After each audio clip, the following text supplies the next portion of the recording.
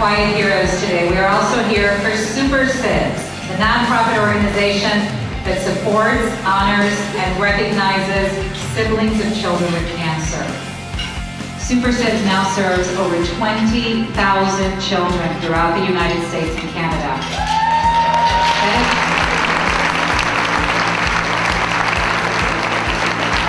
I would like to introduce our auctioneer for this afternoon, my friend Joel Kaplan.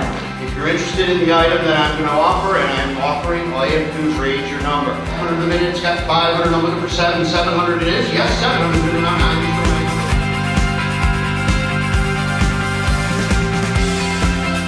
Sold your way. Ladies and gentlemen, Ruby calls. When I first got contacted by SuperSibs, I was excited. I didn't know a program like this existed. When my sister was sick, I didn't have that extra backing. I mean, my parents were great. Our community was amazing. The hospital where my sister was, the staff there was absolutely amazing. And that helped me through so much.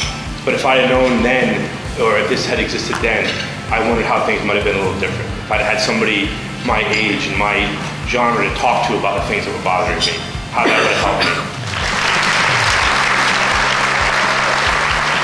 I just want to tell you, we hope so much that this day gave you inspiration, gave you replenishment, and if nothing else, just this wonderful warm hug that you can carry into Mother's Day and into your family every day from here ever after.